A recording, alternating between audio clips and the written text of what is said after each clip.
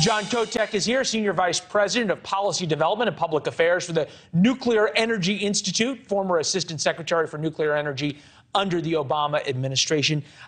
Good to see you, John. Thank you. Is nuclear the answer to sort of all of the problems we're having now? Nuclear energy is an important part of a balanced energy mix, along with increasingly clean resources like wind, solar, energy storage, natural gas. I get that it's an important concept, but it seems so obvious to sort of the uneducated like me. Energy production versus greenhouse gas emissions, nuclear, 92.5% energy, almost no carbon emissions, effectively, absolutely, effectively none. It doesn't require technology from China. It doesn't require the sun to shine or the wind to blow. How is this not just the answer? Well, and that's why you're seeing so much support both at the federal level and at the state level to both preserve the nuclear generation that we have and to bring new nuclear online.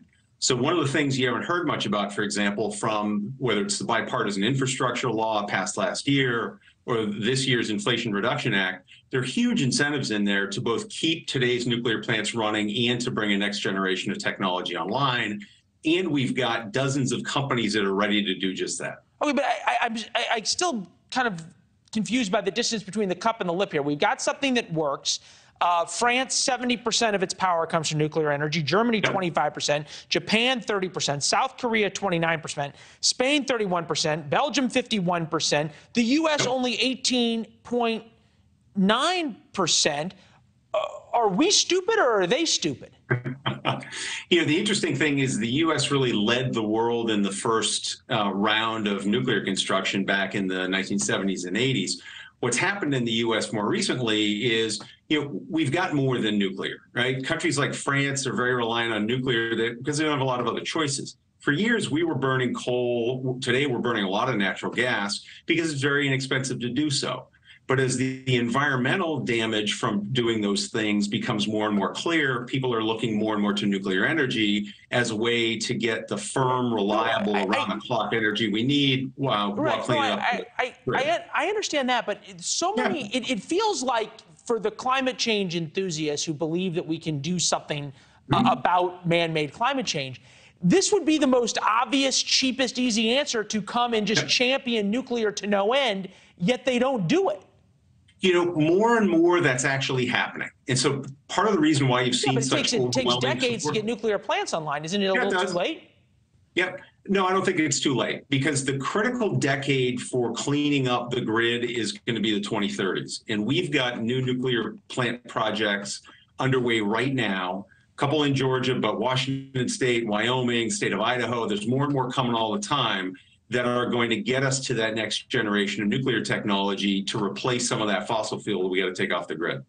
I think about the 1979 No Nukes concert. I'm sure something you're familiar with and something you fought. Since then, you basically got three things, right? You got 3 Mile Island, you got Chernobyl, and you got Fukushima, once every 15 years. Does nuclear get an unfair rap? And if so, how to fight that? Or is it simply that just money's fighting and economics are taking over? Yeah, it has historically. Fortunately, more and more environmental-oriented groups, policymakers are looking past those criticisms of nuclear and saying, look, this is something we can run around the clock. It's carbon-free. It produces enormous amounts of electricity. It creates a ton of jobs and local tax revenue. It's exactly the sort of thing we need right now, which is why you're seeing so much interest. You say so much interest. You're right. We didn't hear about either in the bipartisan infrastructure bill or the Inflation Reduction Act, depending on what you think of that name. We didn't hear anything about championing nuclear power. Why not? I think it gets lost sometimes. People tend to focus on the shiny object, and there's some other technologies out there that folks look at as maybe a little more associated with this clean energy future. But the fact is, if you're going to build a lot more wind and a lot more solar, you're going to need something that's available around the clock to make the system work. No, it makes perfect sense. It's sort of just an answer overall that it's confounding that there's not more done about it. John, we'll keep talking about it. We hope you come back and talk about it as well with us. No, I appreciate it. Thanks for your time. Thank you. Good to see you. Thanks for watching. Go to newsnationnow.com to find NewsNation on your television provider. And don't forget to subscribe. Click the red button to get more of NewsNation's fact-driven, unbiased coverage.